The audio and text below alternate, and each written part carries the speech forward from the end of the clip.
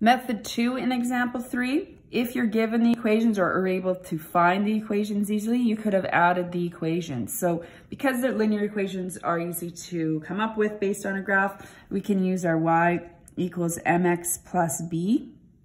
And so if we take a look at f of x graph, so that's this equation, we had a y-intercept of -2, and if you count the slope, we went up one, right one, up one, right one. So this is the equation x minus 2.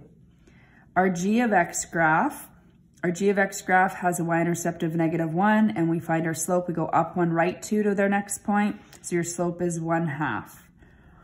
Sometimes you may be given the equations, and then this strategy might work for you as well. So to find h of x, we can add these equations. So we're going to have x minus 2 plus 1/2 x minus 1. So 1 plus 1/2 is 1.5, or 3/2x. -2 minus 1 is -3.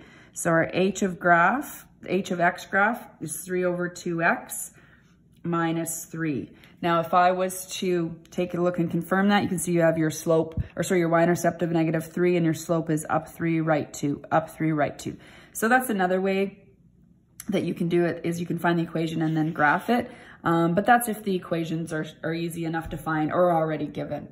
Let's look at example B as well here. 4 plus g of -4. What you're going to do then is just look at each of these points.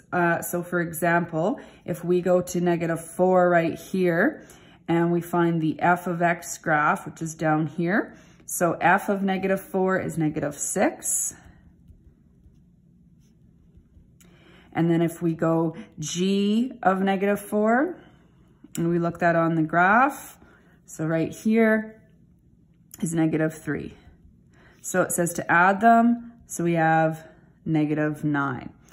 If you have this graphed further, you could have just looked up the point, or if you have the equation, just since we happen to know that, since we found it here, we can also plug -4 in.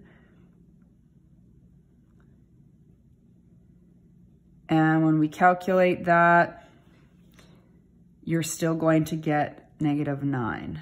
So when you plug this into the equation, you're going to get -12 divided by 2, so -6 minus 3, and you're going to get -9.